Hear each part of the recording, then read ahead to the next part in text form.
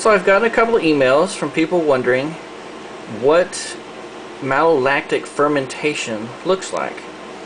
So I hope this shows up on the video, but if you look real closely, you can see tiny little bubbles slowly moving to the top. It almost looks as if we're looking at a carbonated soft drink or something like that. These tiny little bubbles are drastically different from the primary fermentation, which was much more aggressive and much bigger bubbles. These are just tiny little bubbles easing their way to the top. This malolactic fermentation converts malic acid into lactic acid plus carbon dioxide, hence the bubbles. The process takes about 4 to 6 weeks,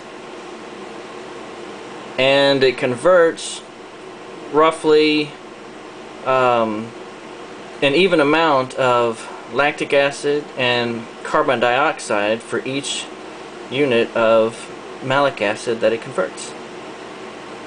And this is an example of malolactic fermentation.